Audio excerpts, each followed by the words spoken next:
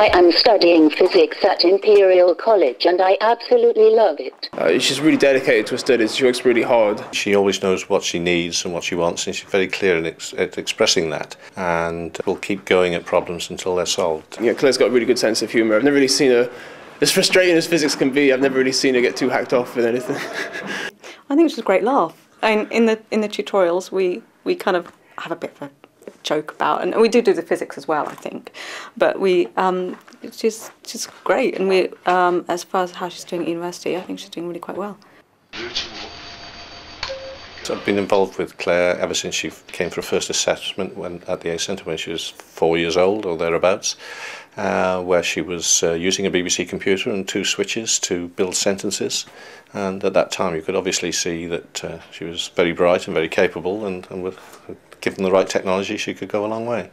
It's hard to express, but I think the help the A Centre gave me throughout my school education kept me motivated and enabled me to do well enough to get to the place I most wanted to study at, Imperial College. Well, Claire's using a variety of technology, mostly based around Windows. I have a desktop computer in my room, I take a laptop to lectures, and I have a compact computer on my chair.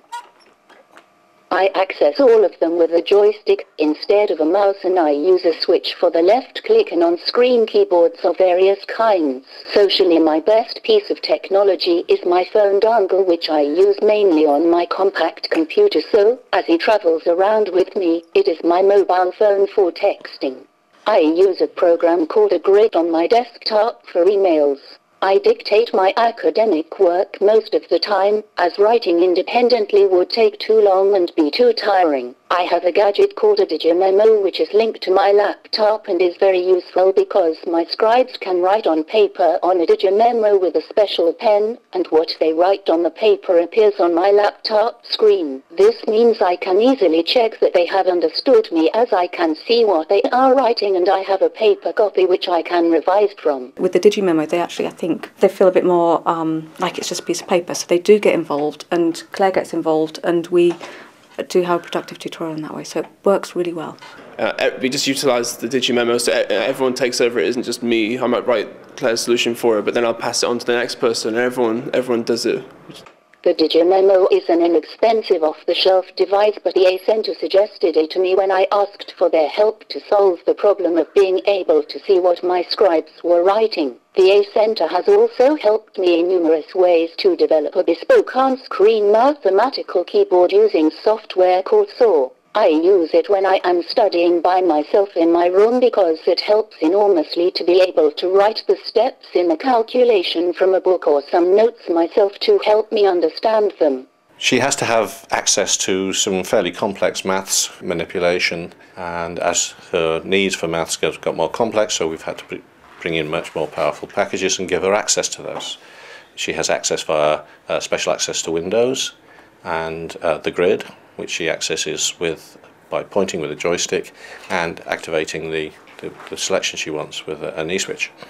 And over the years this has built up in complexity and interaction until you see the sort of amazing keyboard she's using today.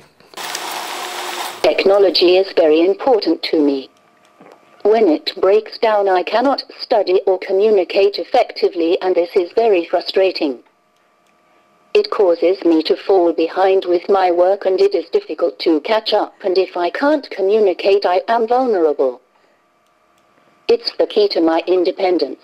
Without technology, Claire would be very restricted in the amount of communication and writing and manipulation of maths that she could do, and it's key to her success in her career at Imperial College. When I finish my degree, I hope to do a PhD in theoretical or high-energy physics and to carry on doing research in physics after that. I am considering PhDs in America, Europe and Japan, as well as in the UK.